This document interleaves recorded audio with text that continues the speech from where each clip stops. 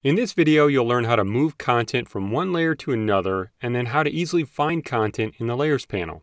If you want to follow along, you can open this practice file from the practice files for this tutorial. To make sure that you see all of the content in the document, choose View, Fit All in Window. This postcard has two artboards or pages with artwork on each.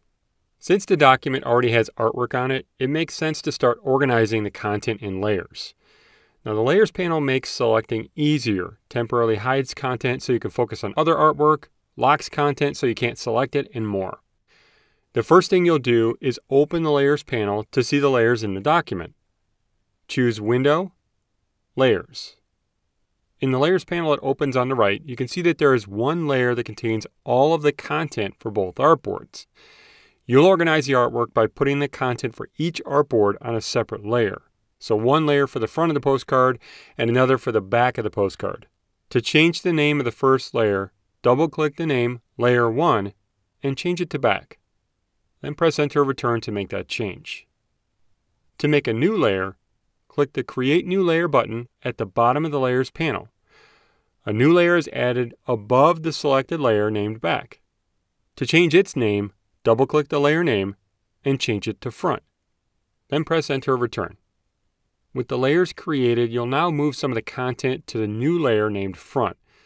So with the selection tool selected in the Tools panel, drag across all of the artwork on the artboard on the left to select it.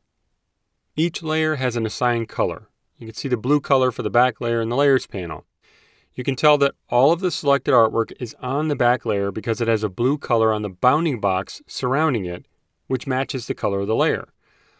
Also, in the Layers panel, this blue square on the back layer tells you that the selected content is on this layer. That little blue square is called a selection indicator. To move the content from the back layer to the front layer, drag the little blue square straight up to the front layer. When a red box appears, release the mouse button. You can see that the content is now on the front layer and the color associated with the content is now red, which is the color of the front layer. To hide the content on the front layer, click the eye icon. You should see that the content on the left-hand artboard is now hidden. To show the content again, click the blank area where the eye icon was on the front layer.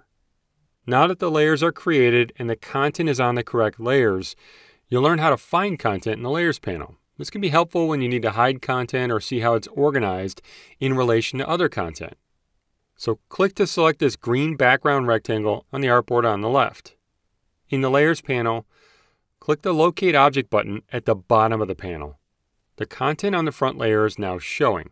This is a great way to see the object you selected in the Layers panel and be able to tell where it is in the stacking order. In other words, if it's on top of other artwork, or in this case, since it's at the bottom of the layer, behind all of the other content on that layer. By showing all the content on a layer, you can also do things like hide one object on a layer instead of the whole layer by clicking the eye icon for that single object.